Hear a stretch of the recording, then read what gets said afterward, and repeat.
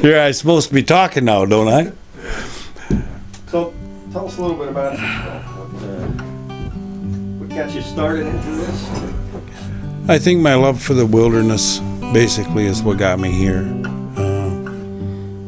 I don't think I really had any choice. A place like this is where I'm comfortable. I walked 13 miles from a snowmobile breaking down.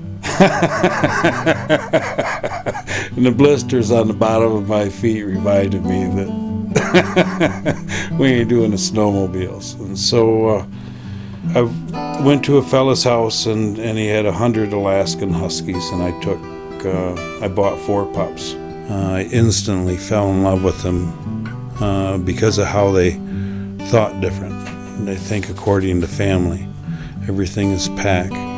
So when they were 7 months old, I put them in harness, and it wasn't the dog sledding that made me fall in love with it. It was the Alaskan Husky, the way that they think. From the time that they come out of the womb, they're looking for a leader. So by the time that I was at those pups had reached 7 months old and they were working, it was shortly after that I acquired I think 8 or 9 more dogs, and by the end of the first year I was up to 22 and thinking, holy moly, how am I going to pay for the dog food for these dogs? And so I started guiding, and that must have been in somewhere around 1994. Having 60 to 100 dogs requires to be out in a remote area, and that's how I got this location here, which is ideal. We have access to hundreds and hundreds and hundreds of miles of trails. We're located in the heart of the Hiawatha, the west unit of the Hiawatha National Forest, the Upper Peninsula of Michigan.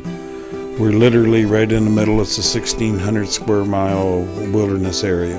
The type of clientele that we get are folks from all walks of life, from families to individuals that are just want to experience the dog sledding, scientists from Dow to engineers from GM, from every walk of life I have seen.